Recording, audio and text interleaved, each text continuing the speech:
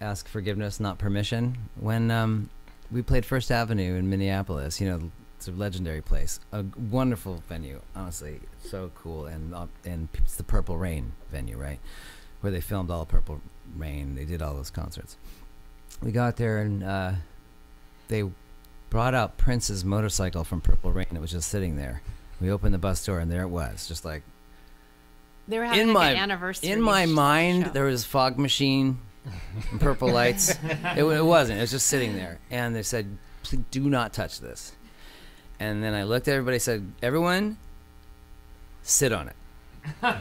Take a photo of yourself sitting on it. Do it now. It's going to take them a good 10 minutes before they realize that." I mean, it is a motorcycle. And then everybody grabbed it. We all abuse. sat on it and looked at it and did that. And then eventually they pulled it away. But we have the memories. Yeah.